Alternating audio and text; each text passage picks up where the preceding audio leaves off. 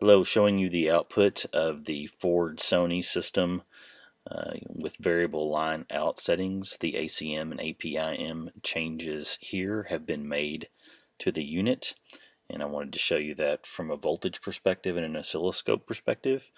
What I have done on the head unit is set everything to center from an EQ perspective, and to set front and rear to center, so everything is set to flat, and we will show you what it looks like from the oscilloscope perspective.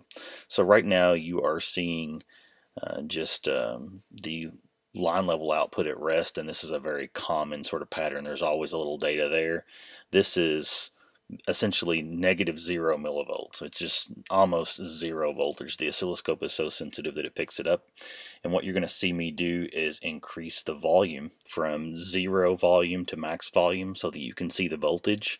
And I am running a 20 hertz to 20,000 hertz linear sweep that is 32-bit, is a wave file, and is being fed into the audio system via USB, so it's very, very clean.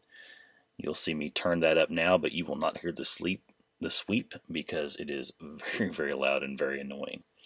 So watch the voltage change over on the left hand side so that we can see what our max voltage is on the variable line level pre-out on the Ford Sony system.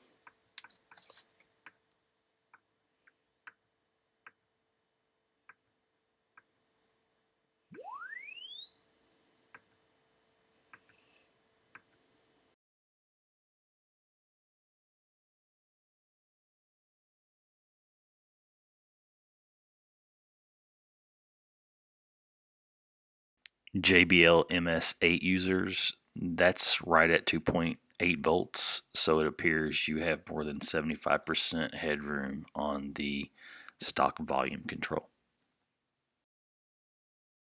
Dead on clean 4 volts on the next to last volume detent, and then roughly 5.2 volts max. What you're seeing is the spectrum analysis at 2.8 volts. And as you can see, from 0 hertz on the left to 20,000 hertz on the right, an incredibly flat signal. Don't think one could ask for more.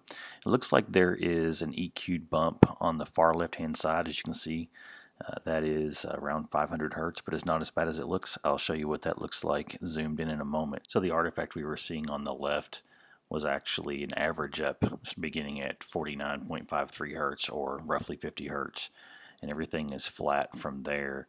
Just a little bump around 300 hertz, but those are all through the spectrum, plus or minus 2 or 3 dB, and I don't think one could ask for much more than that. Very flat, very impressed.